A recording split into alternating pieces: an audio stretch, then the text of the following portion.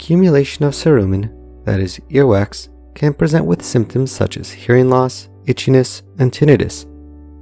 It can also be an incidental finding during otoscopy.